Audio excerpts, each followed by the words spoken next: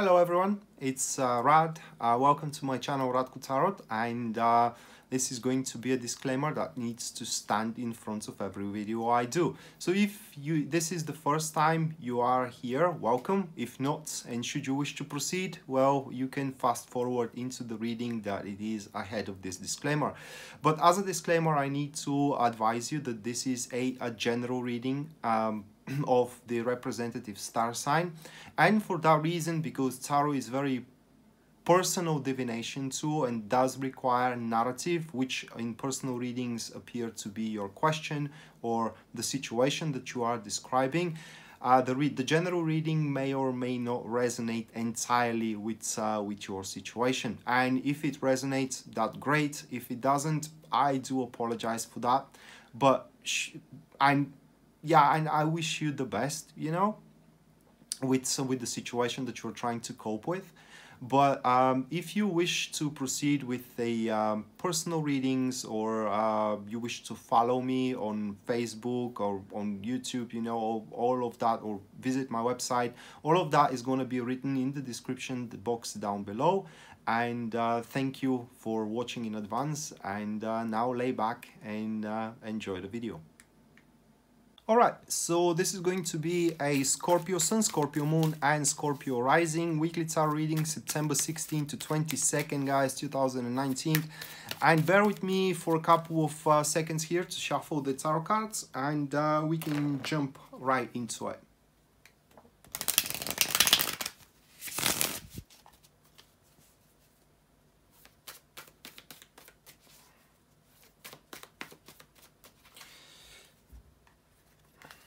Alright, so the first card, which represents the topic of our week here, is going to be the Knight of Pentacles, followed by the next one, which stands for the challenges that we need to overcome. This is going to be the Devil card, and then we do have the positive aspect of the week. That will be the Nine of Swords, and then the last one here, it is the Five of Pentacles, which represents the guidance that Tarot is offering to us, the Scorpios. So it looks like a hard and slow push that we are to incorporate throughout the week, probably with a person that we are to cooperate. Not probably, but most likely, most definitely, because the Knight of Pentacles stands into a prime position. But the thing here, it is that, how do I say it? It is that whatever plights we are facing at, all right, we don't have to face them on our own, and there is always someone that can help us with it. Now, this isn't like a cooperation dictated by obligatories, all right? That this cooperation may or may not happen, or can or cannot happen. It is entirely your choice. In my book, it is time for us Scorpios to put our pride on the shelf, and when we do need help, we need to ask for it, so you know we can overcome our plights. But before we go into that, guys, let's run down the cards one more time. So the first one here, Knights of Pentacles, which stands as the topic. Then it is the Devil card, which represents the challenges we need to overcome. Afterwards is going to be the Nine of Swords, which stands for the guidance the Tarot is offering. And then the last one is going to be the Five of Pentacles, which represents the guidance. All right, so yeah, once again, the topic, the challenge, the positive aspect, and then the guidance. All right, so Knight of Pentacles here as the topic is catalyzed or accompanied with the Hierophant card. So now we see that that person, it's around you purely out of trust and reliability. That person isn't in it because they are going to pull out great dividends from the lucrativity of your project or from the relationship itself. They are in it, it is because they feel that they belong by your side.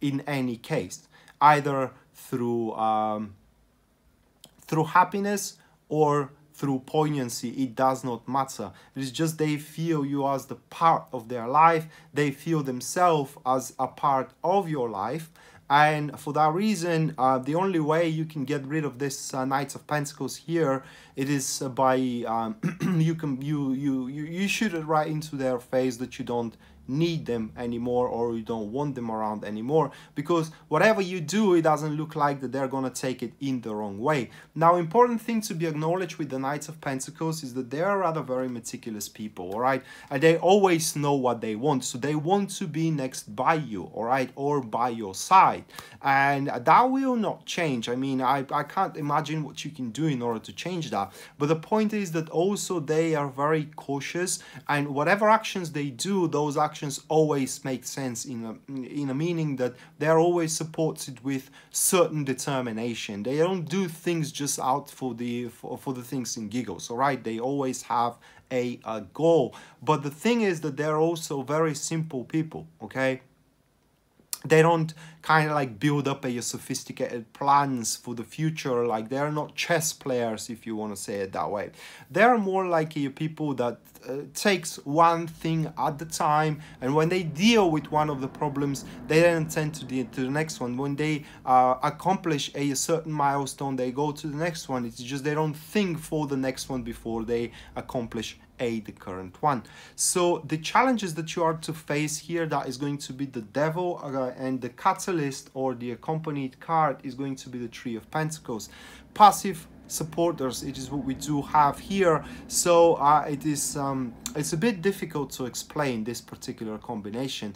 It does its manifestation resides into your unyielding wishes, all right, or unyielding yearnings that not necessarily cannot be achieved, but they just cannot be achieved right now in this moment. So this reading here takes place of that you need to reprioritize, you know, your environment for what it seems, and instead of trying to face everything on your own, just like I said, all right, you need to allow someone to help you, or you need to allow someone to carry you on. It really looks like a carrying on or holding one's hand here into this reading.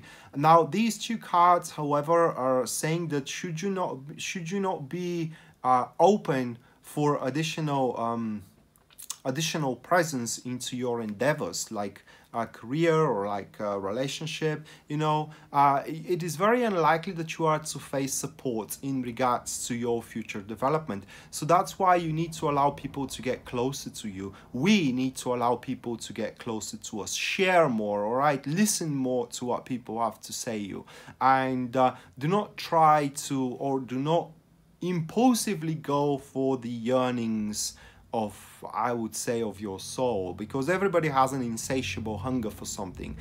For some people it's money, for others it's love, you know, for others it's freedom as well. But there are certain things that needs to be accomplished before those hungers can be satisfied. And throughout this week we are laying down the foundation of those necessities we need to accomplish first before we can make our hunger satisfied.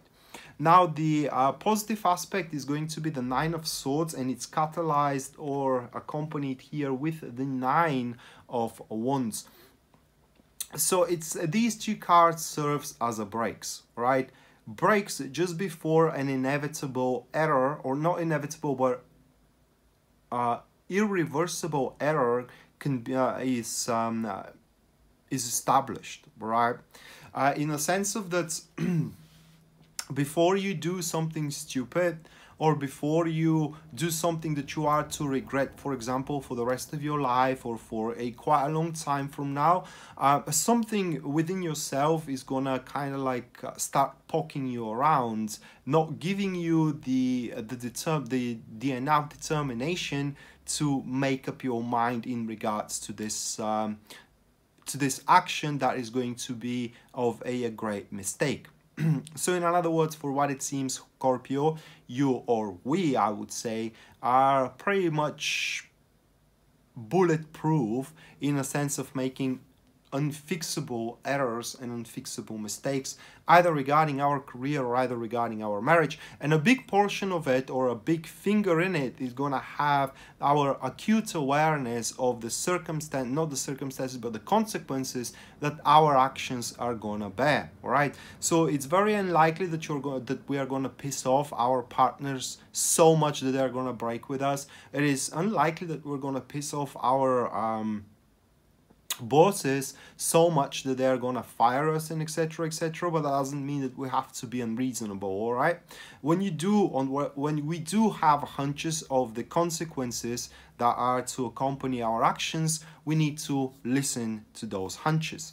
And then the last card that we do have, it is the Five of Pentacles, which is the guidance. It's catalyzed by the Four of Swords and the formation. It is a passive enemies that we do have. So it is what that combines all the reading. It is the glue in the reading here. Says once again that we don't have to face everything on our own. All right, it is time to acknowledge, you know, what we lack, because we are not almighty in everything. We may lack skills in a certain field that we have to push through right now.